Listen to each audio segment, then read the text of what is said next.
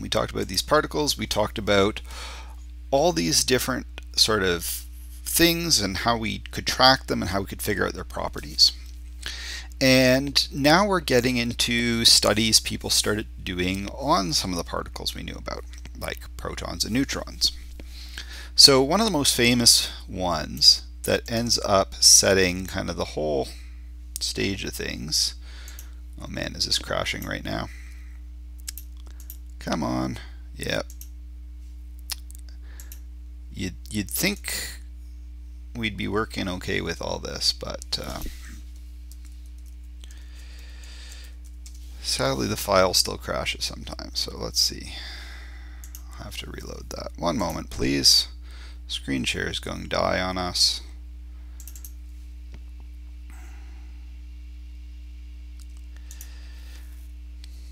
You guys can hear me okay? Nothing else died? Okay. Yeah, of course, we're getting to the end of the semester, so now all the technical issues start showing up, of course, right?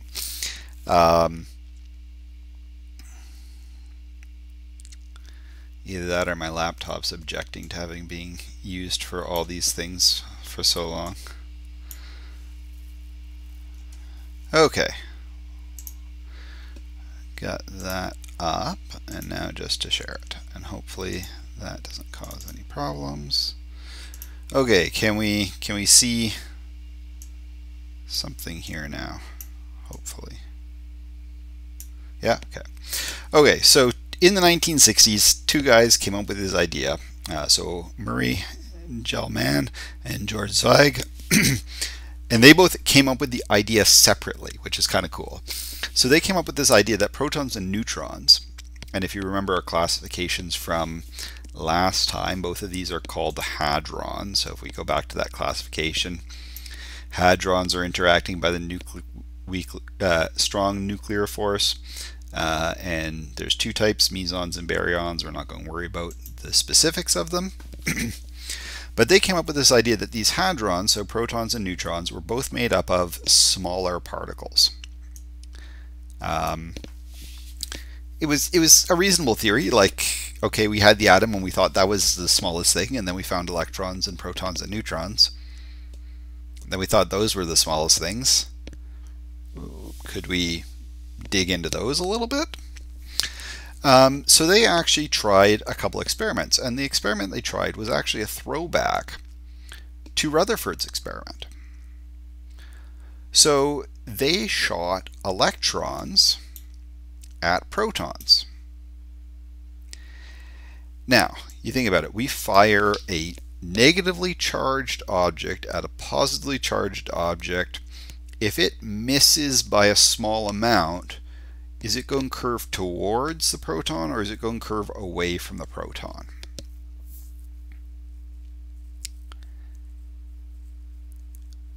Yeah, we'd expect that electrostatic attraction to happen, and we'd see it curve towards the proton. But what they saw was they saw something like this. Now these top two look kind of reasonable. Okay, it's curving. But then we get to these bottom two electrons, and they're being repelled. So something weird is happening, because something on this side, or in this area of the proton, seems to have a negative charge, so it's able to repel things. But somewhere else in the proton, there seems to be something that has some sort of positive charge that's attracting them. But if we want to balance it out, we've got to still end up with a positive charge, right? So maybe we need two positive charges and one negative charge, and maybe there's some sort of weird allocation of charge here, but it's not just one uniform blob. So this was a really big kind of question mark. What the heck is going on there? The obvious thing was, well, part of the proton is negatively charged. And they dug into this more, and eventually they found out that protons and neutrons were made of smaller, and from what we know, these are elementary particles, so this means a particle that is not made of other particles, called quarks. Some quarks had a positive charge, other quarks had a negative charge. When you combine the quarks together, so if you considered the quarks that made up the proton, you'd get a total charge of +1. And when you added up the quark charges for the neutron, you'd get 0. Okay. Now, you guys probably remember at some point I told you back in February, the elementary charge, E, is the smallest possible amount of charge. We can't have fractions of that, right? And I might have told you we can't have fractions of that till May or June. So, quarks in the Standard Model, and this is stuff that you guys need to know. This quark stuff is stuff that's necessary for you to know for Physics 30. So you could see questions on your test this week about quarks. Luckily, it's pretty easy stuff. Okay. So protons and neutrons, and in fact all hadrons, so this whole family of particles, are made up of small elementary particles called quarks. We classify quarks by their flavor into 6 different types. Now, remember last time when we talked about spin and how spin wasn't really whether the object was spinning, it was like an intrinsic thing, it was a property of it. So flavors where physicists got smart due to all the confusion about whether spin meant a particle was actually turning or rotating or not. They chose properties that could be clearly identified as a property a thing could have, but ones that wouldn't be mistaken with other things that could be discovered. So they went under the assumption that a quark, this tiny little subatomic particle, we'd never be able to taste it. We'd never be able to taste a quark and be like, oh, caramel. So that's why they picked flavor. Now, for those of you who can imagine what good flavors would be to name quarks, you might be surprised to know that the first 2 flavors are up and down. And the up quark, we give the symbol U. It has a charge of positive 2/3 of an electron's charge. The down quark, symbol D, has a charge of negative 1/3 of the electron's charge. So, yeah, we have fractional amounts of those charge. But it's okay because, you know, it only really shows up in quarks. Okay. Now we have, this is the first generation, so this is, you know, the first ones that were studied. There's 3 generations. This data appears on your formula sheet. So you don't need to memorize it, but you need to know to go looking on your formula sheet. The rest of the generations you also don't need to memorize, but they're not on your formula sheet. So if you had to use some information about it, I would have to tell you that information. Okay. So the second generation, we have flavors of strange and charm, symbols S and C, and again we see one of them has a 2/3 E charge and one has a negative 1/3 E charge. And then the final ones are top and bottom. And again, the same sort of thing. Negative 1/3 E, positive 2/3 E charge. B and T used to be called beauty and truth, but the current convention is bottom and top quarks. And so these are these 6 quarks. And then of course there's the antimatter versions of any of these quarks. So in any of the antimatter versions, well, it behaves exactly the same way as, say, a positron. The properties are the same, but the charge is opposite. So an anti-up quark would have a charge of negative 2/3 E. Make sense? Protons and neutrons are made up of 3 quarks. Now I'll give you a hint. They're made up of 3 first-generation quarks. So if I wanted to end up with a charge of +1, and I could pick these quarks in any combination, but I have to have 3 of them. So I could pick down, down, down, for example. I could pick up, up, up. I could pick up, down, up, whatever. What would be a combination of up and down quarks that would get me a charge of +1? Yeah, up, up, down, right? 2/3 plus 2/3 gives me 4/3, and then I subtract 1/3. What about a charge of 0? What would give me a charge of 0? Again, using those first generation quarks. Yeah, up, down, down, or down, down, up, doesn't really matter. So a proton, charge of +1, is made up of 2 up quarks and a down quark. Neutron that has no charge, 1 up quark, 2 down quarks. And honestly, this is about as hard as these sorts of questions get.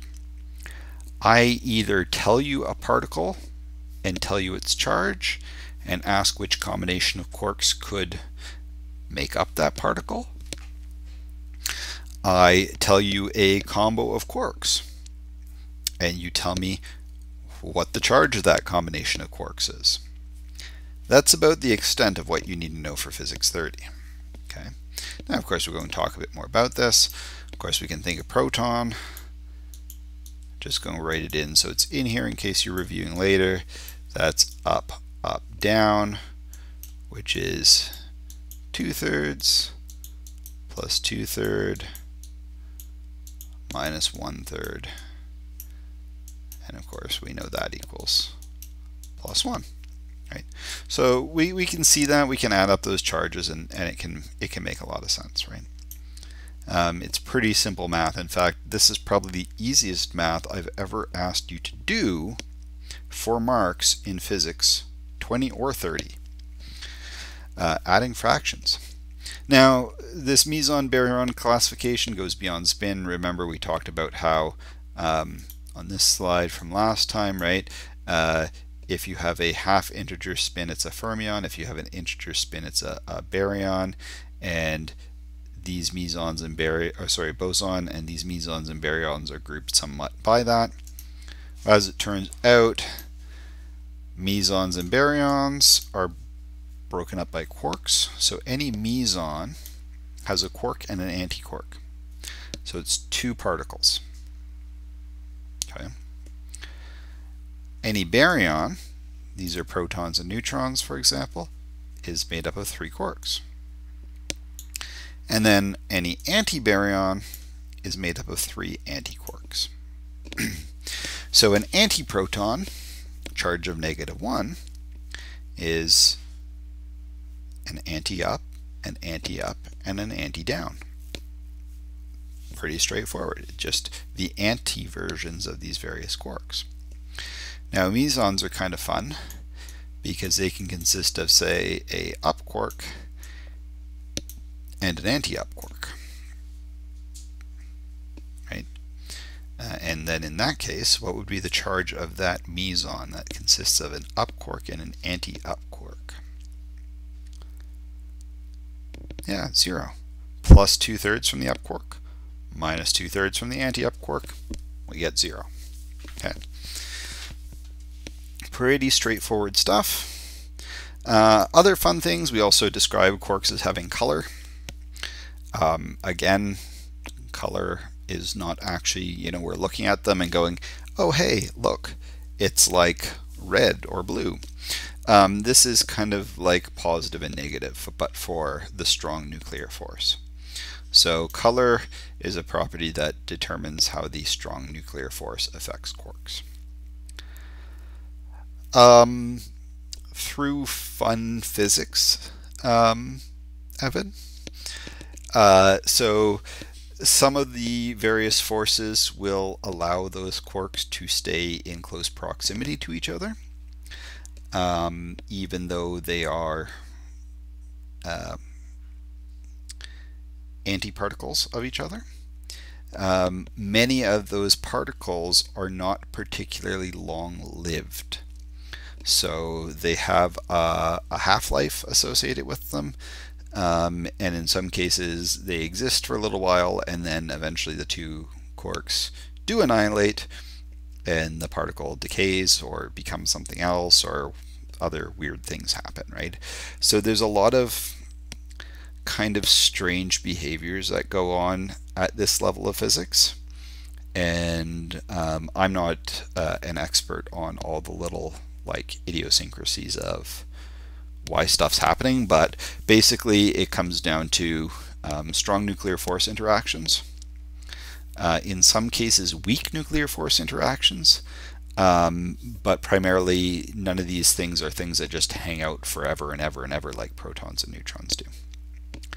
So, yeah, I mean, this particle physics stuff is really kind of neat stuff, and there's a lot of things that we don't know down here in this range of information, and there's a lot of studies still going on about all this.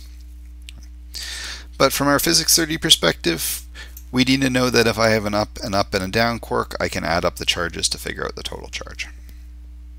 Right? Nice and simple stuff. Now let's take a look at something we're familiar with. Let's take a look at beta decay again. So remember, at its core, what was happening in beta negative? Like, before we dig into what element it is, what daughter element we get happening, what was going on in the nucleus? Anyone remember what particle we started with?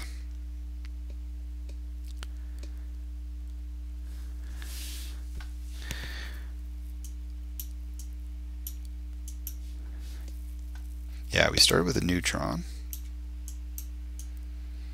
And that decayed into what? I got two things out. Yeah, there we go. We got a proton. There's our 1. Now we need to get our charge to work out. So that's where our beta particle comes in. And of course that is a 0 up top at -1. And then we got the antineutrino. Now let's dig into this a bit more, because it seemed very strange for us that a neutron could become a proton. But when we dig into this a bit more, remember, neutron is up, down, down, and a proton is up, up, down. And so really, when we dig into this, beta decay is a down quark turning into an up quark and releasing our beta negative and our antineutrino. So this is now the particle physics understanding of beta decay. We're no longer thinking just about a neutron becoming a proton. We're thinking about a down quark becoming an up quark. And this particular interaction is using the weak nuclear force, is what's happening. In this case, is we've got some weak nuclear force things happening in this. Now it might seem weird, like you might go, well, this is no better, like how does a down quark become an up quark? But fundamentally we're starting with so much of the same that we're just making a really small little change here. I'll also just point out, we also have an answer for why a neutron is heavier than a proton. If we go back and look at these masses, we can see an up quark is 1.5 to 4-ish MeV per c squared, and that value I think is actually high compared to what the current level is. I think they've managed to get it a bit lower and a bit more well defined. And then a down quark is about 4 to 8. So that's why neutron that has 2 down quarks is heavier than the proton. All these little mysteries and weird things that we're now able to answer. Okay, so you'd need to know this sort of, or be able to come up with this sort of understanding of beta decay, right? That really we've got a quark changing from one flavor to another flavor. We're getting those same particles out. you need to be able to understand and explain or describe or at least write the formula sort of thing for this sort of reaction. Any questions about that?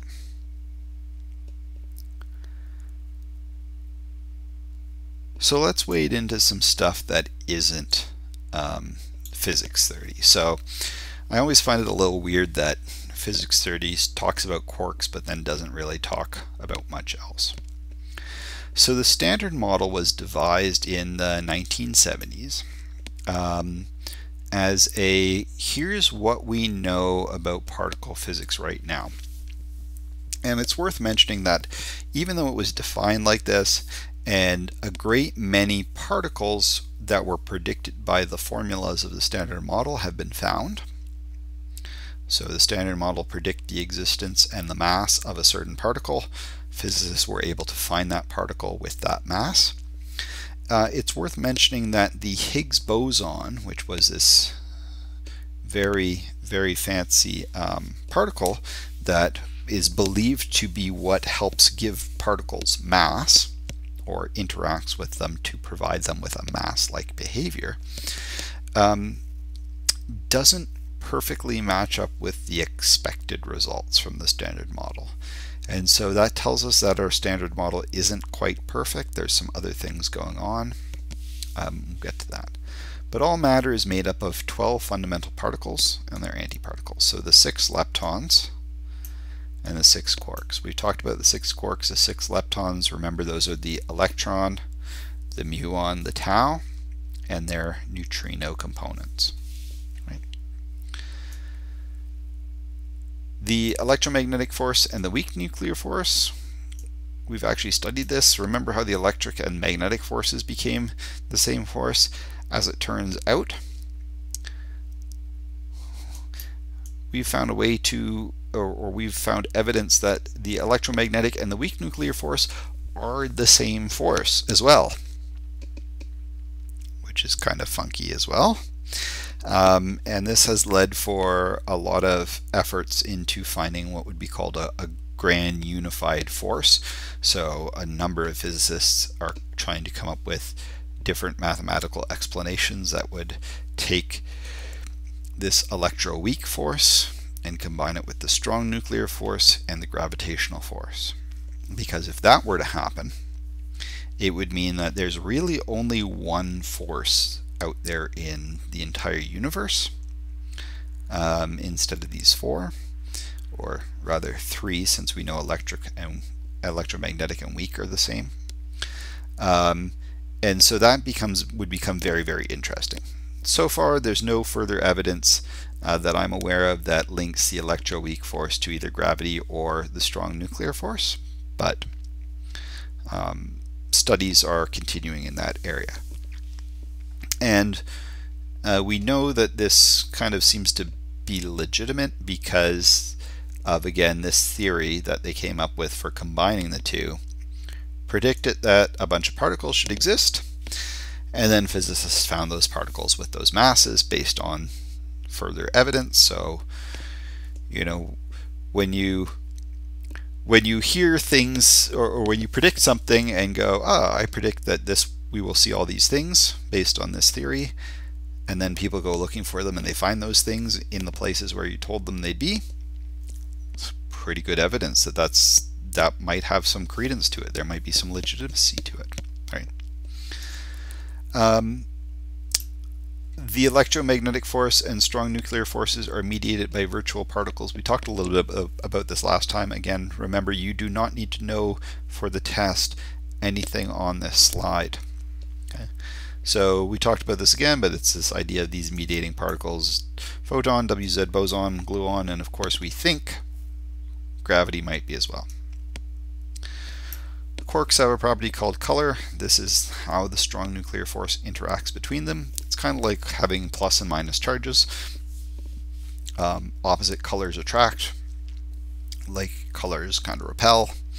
So you can have a red quark attracting a blue and a green quark, and there's a bunch of other fun things with it. And that whole area of physics is called quantum chromatography, which sounds super cool. But really it's about studying how this color property interacts with things. So here's what your standard model looks like. You've got your quarks, up, down, charm, strange, top, bottom. You've got your leptons, electron, muon, tau, and then the 3 neutrinos. And then we have the forces, Z boson, W boson, photon, gluon, and somewhere in all this there's predicted to be this thing called a Higgs boson that helps make particles have more mass. I'm not even an expert on how the heck that works. But that's kind of this current understanding of things. Now, of course, I mentioned the Higgs boson that physicists found about 6 or 7 years ago. The initial properties of it didn't quite match the one that was being predicted. So that means that maybe something isn't quite perfect with this theory. Maybe there's some other physics going on here, and so that's kind of the big question mark right now is what's going on? Is there more information to be gathered? How do we refine the theory to match the data we're observing?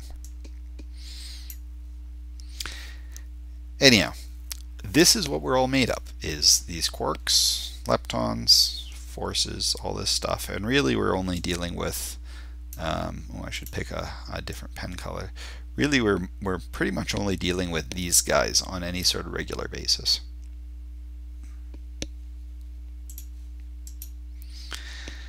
So how do we know all this?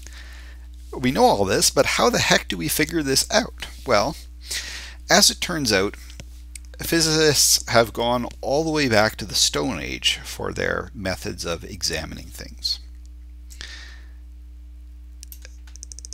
They take the thing they're interested in seeing and studying and observing, and they smash it into something else, and then they see what happens.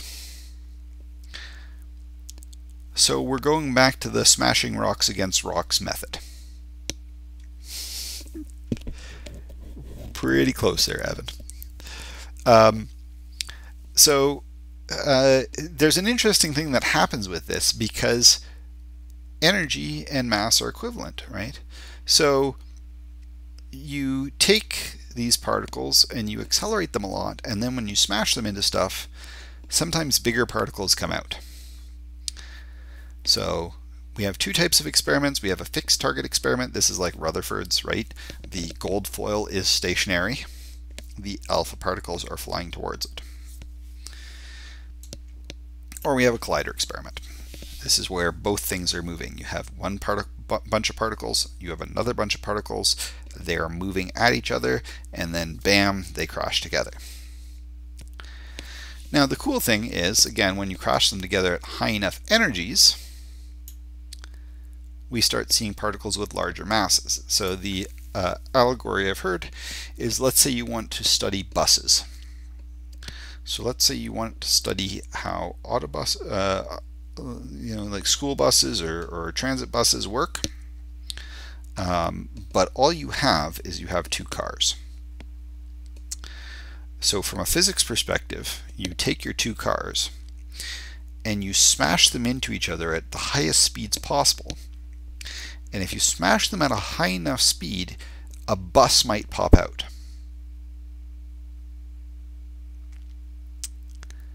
And then you can study the bus. Which might seem really weird. That's because, of course, it doesn't work very well with car-sized objects, but it works great with particle-sized objects. So in any sort of collider experiment, we need high energies to see particles with larger masses. We also need these high energies to break the strong nuclear force.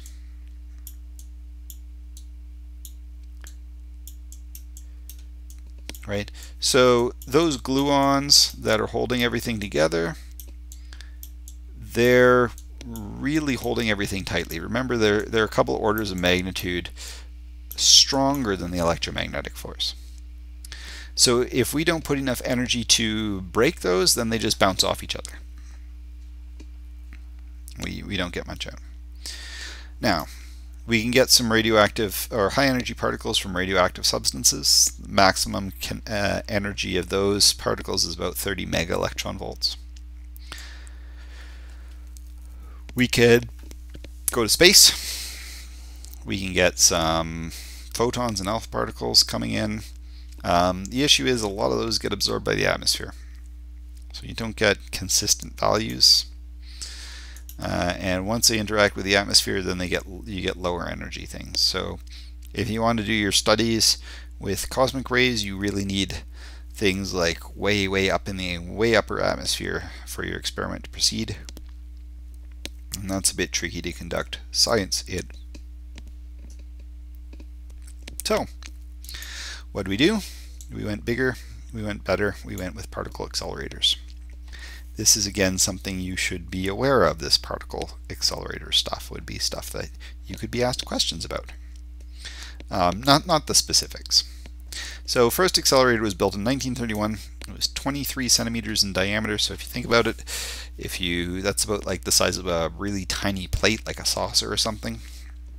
It was a fixed target and it used hydrogen. So used to be you could get a particle accelerator and you could hold it in the palm of your hand. Of course, that one wasn't particularly powerful. Earliest synchrotron, this is a type, but don't worry about what that means. You don't need to know the types of particle accelerators. But it was a 72-meter ring, operated between 1953 and 1968. The peak energy of the particles was 3.3 giga electron volts. So we're already about 100 times more energy than we get from radioactive sources. So this was a really big advantage because we now have a controllable high energy particle source. So we can now carry out predictable studies over and over again. We don't have to, I don't know, send up a weather balloon with our experiment in it and try to then interpret the results coming in back from that. We jump ahead a little bit for those of you who, I always like to include some Canadian stuff in these things. So Triumph, it's a cyclotron, different type than a synchrotron, but that's okay. You don't need to know the difference. It operates in Vancouver, BC. It started operation in 1974, and it is where we get a lot of the radioisotopes from that we use for, say, diagnostic imaging or cancer treatment. So some of those radionuclides, some of those things that they use for those scans have very short half-lives. And so in some cases they're actually flown in from Vancouver the morning that a scan is going to be done in, say, Alberta. Peak technology right now is the Large Hadron Collider, LHC, you might have heard of it, at CERN. It is a 27-kilometer diameter ring buried under the French and Swiss countryside, and it can hit a peak beam energy of 7 tera electron volts. So we're getting, again, about 2,000 times higher energies than this guy could do, right? And I think they're doing some upgrades to it now to try to crank that up a bit more. So again, why do we need that energy? We need to beat the strong nuclear force. We need to break that. And so when we get into particles inside particles, we get even stronger forces. So we need lots of energy to rip the protons apart so that the bits of the protons might form these larger particles that we're interested in. And how do they do that? Well, because we have lots of energy. If we have lots of energy, remember, E equals mc squared. So we can get random particles popping into existence. Now, if you have just barely enough, so let's say we're trying to produce a particle that had a mass of like 10 giga electron volt per c squared. Well, you could get them showing up if you just use a beam energy at 10, but they wouldn't show up very often. So if you want to see a lot of them, you need to make sure that there's ample opportunities for many of them to be produced. So you go, you know, a couple tera-electron volts of beam energy, and then you can get many of them from each collision. Okay. Any questions about that stuff? We're almost done here. So, two main types of accelerators. We have a cyclotron, uses alternating voltage to accelerate the charged particles. We have a magnetic field that curves the particles, and the radius of the path increases with the particle speed. So basically your particle starts here and spirals out, and then eventually the particle collides with the outer edge of the accelerator or some target that you have, and then you see what happens. And these are typically smaller, they're typically not used as much. Then you have a synchrotron. This is like the cyclotron, again, same sort of thing, except you change the magnetic field strength as the velocity increases, and so your particle always moves in a nice perfect circle no matter what speed it's traveling or how much energy it has. And with these sort of synchrotrons and cyclotrons, so like the current one, like CERN and LHC, they can get particles up to speeds near the speed of light. And so that's where we start getting that mass change. And this is also why physicists like to talk about things in terms of how much energy a particle has instead of what its mass is. And that is that. So we got that one test later this week. It's been super fun teaching you guys, because in many cases I've taught you guys a couple times over the past 3 years. And I really hope you guys have a good summer. I hope whatever you planned to do in the fall, way back in January or February, I hope that's still a possibility and you're able to do it. If you're not able to do it for whatever reason, I hope that by next fall that's back to being a possibility and you're able to dig back into your plans without too much of a delay. So that's Physics 30. If you've got questions, stuff like that, you're more than welcome to stick around. If you don't, then enjoy.